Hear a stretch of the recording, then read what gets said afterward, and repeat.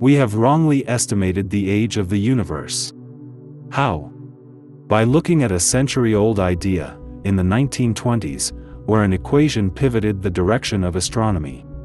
In the 1900s, it was believed that the universe was static, neither expanding nor contracting. But Edwin Hubble changed everything.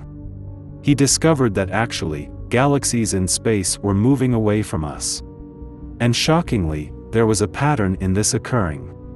The farther the galaxy from us, the more it was moving away. V is directly proportional to d. Where v is the galaxy's recessional velocity and d is distance to that galaxy. This led to the birth of the most disputed numbers of astronomy. Welcome to Lab 360, because together, we will explore the Hubble constant. This was the variable which explained the speed the universe was expanding. At some point of time, all the galaxies in the universe were close to each other before drifting away. If we track back the origins of the universe, we will reach a point in time where all matter and radiation must have been collected at a single spot in space, known to everyone as the Big Bang. And the term, Hubble time, was born, giving us a timescale corresponding to the expansion of the universe. In simpler words, the age of the universe. When calculated, the Hubble constant gives the estimation of 13.8 billion years. Hubble also gave us redshift, the stretching of light. When a distant celestial object releases light, this light, when traveling through the universe, gets stretched, pushing the light to the red end of the light spectrum. So, the redder the light, the farther the galaxy. This led to the establishment of the Lambda cold dark matter model, or in short LCDM. The model which is widely accepted in the scientific community. But, there was another.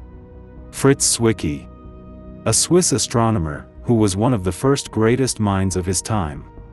He was the one who brought to attention the existence of neutron stars and dark matter. And if that wasn't enough, he was the pioneer in the study of cosmic rays and supernovas. And he was the one who didn't agree with the interpretation of red light done by Hubble. And he came up with a different theory. The tired light model.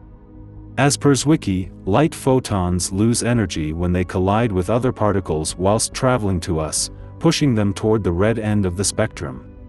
This model was not dependent on the Big Bang. But then, in 1948, on the 1st of April, the Alpha Beta Gamma paper published an article in support of the Big Bang theory with strong evidence. The paper clearly demonstrated that elements like helium, hydrogen and other heavy elements were developed during the nascent stages of the universe. An occurrence only possible due to the Big Bang. With the accumulation of such evidence, the tired light model by Zwicky was ignored and faded into obscurity. But then came the James Webb Space Telescope. Well, that's the problem. The James Webb Space Telescope is upsetting the apple cart. All of a sudden, we realize that we may have to rewrite all the textbooks about the beginning of the universe. Now, it takes many billions of years to create a galaxy, like the Milky Way galaxy, with 100 billion stars, many billions of years old. But the James Webb Telescope has identified 6 galaxies that exist half a billion years after the Big Bang, that are up to 10 times bigger than the Milky Way galaxy. That shouldn't happen.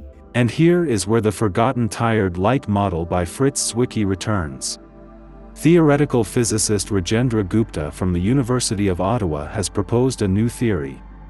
While the tired light model does not explain the observations, Gupta combined it with a new model called co-varying coupling constant, or CCC. This model is dependent upon 3 constants, namely the speed of light, Planck constant and the gravitational constant. They are believed to undergo variations that extend the timeline of the universe by not being constant.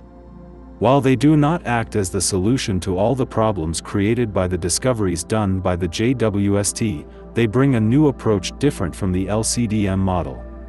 According to the CCC plus TL model, at the redshift of 10, the universe is 5.8 billion years old, and at the redshift of 20, the universe is 3.5 billion years old.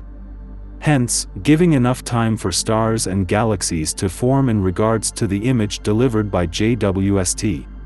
And if the universe is aged according to this model, its age sums up to 26.7 billion years, which changes the previous calculation by a huge margin.